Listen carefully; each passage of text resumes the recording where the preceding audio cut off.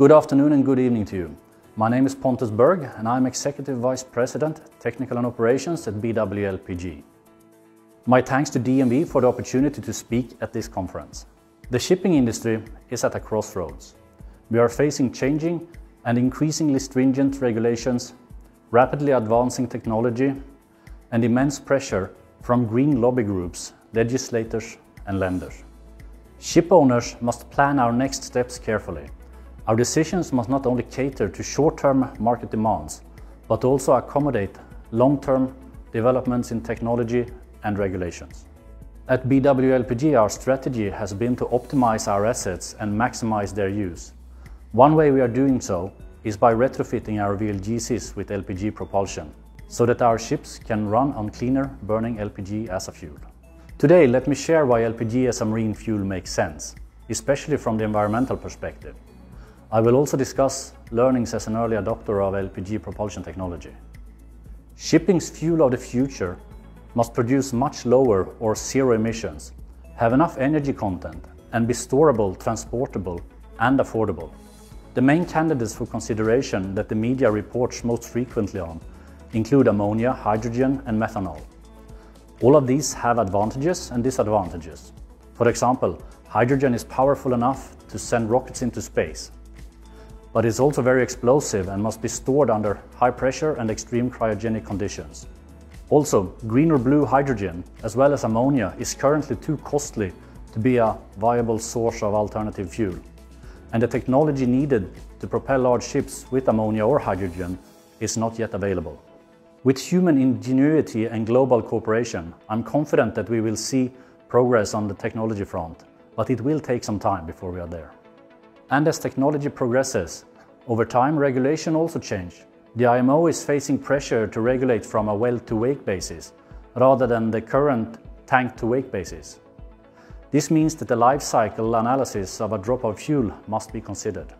A readily available fuel that produces lower emissions, have enough power to propel our vessels, is storable, transportable, and affordable, and helps us decarbonize meaningfully, even from a well-to-wake basis, is LPG.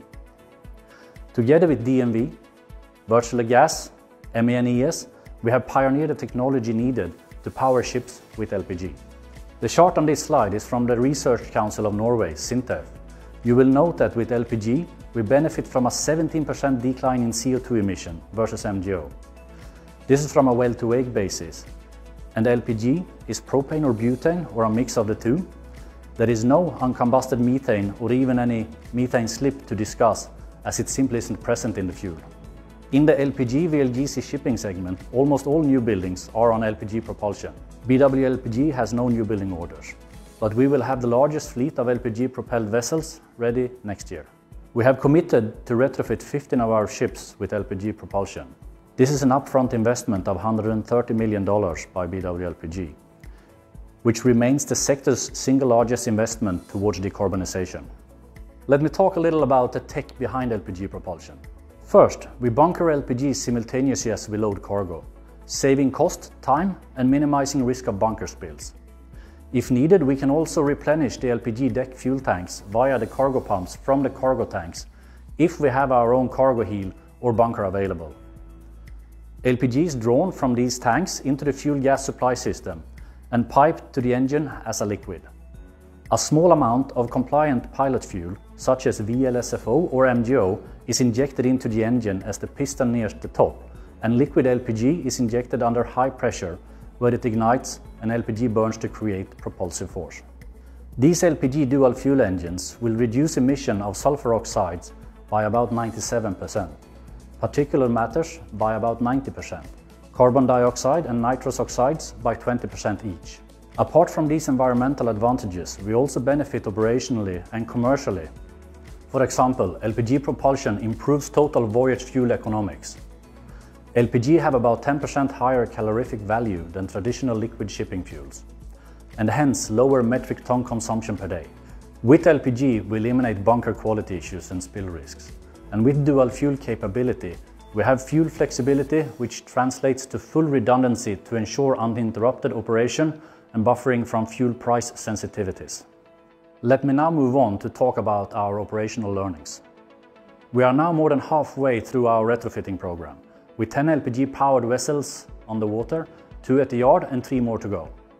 Since the redelivery of our first LPG-powered vessel, the BW Gemini, in November 2020, we demonstrate that shipping is ready for LPG as a mainstream marine fuel. With almost a dozen retrofits under our belt, we have not had any major surprises. This is thanks in part to our very rigorous testing of our prototype, but mostly because our talented, experienced and dedicated project and site team.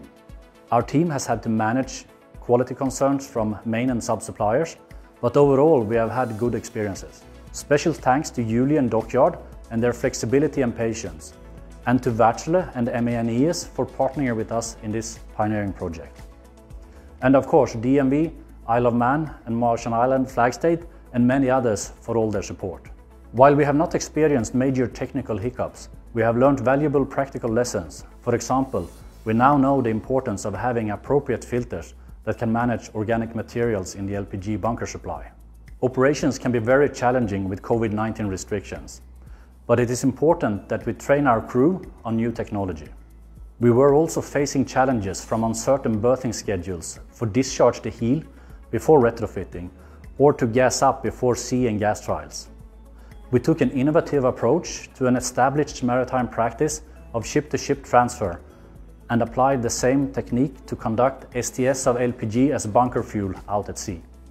Having our very own LPG bunker ship standing by continues to give us precious control over project timeline and ensure that we do not need to stress out about selling heel or finding terminal slots for gas-up parcels for sea trial on LPG fuel.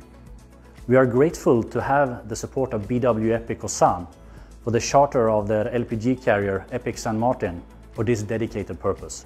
By far, what has been the most challenging for us has been the impact of COVID-19 on the movement of people and parts. We have spent over 14,000 hours in quarantine. Crew are confined to the vessel and yard with no shore leaves. And we had to manage delayed deliveries of critical spare parts. Thankfully, we have kept such impact to a minimum with a lot of collaboration and innovative thinking from our site team and partners. At BW, we are delivering energy the world needs today, while finding solutions for tomorrow. LPG makes so much sense as a cleaner burning fuel that is available now. The LGIP technology we have pioneered is a necessary and complementary step towards zero carbon propulsion. The LGI technology is also the base or foundation, if you like, for being able to burn ammonia in large two-stroke engines, LGIA. We continue to explore all available options as we think about the long term. We have an ongoing project called Next Generation VLGC and Organization. This includes reviewing developments in alternative fuels such as ammonia and considering alternative technologies such as carbon capture on board. And how does the support organization ashore look like in the future? Having such discussions on alternative fuels are useful and help us make better decisions for our stakeholders. I'd recommend anyone keen on more info on the LGIP conversions to have a look at our webpage, bwlpg.com, where we have a good amount of info and statistics on same. Thank you very much for having me.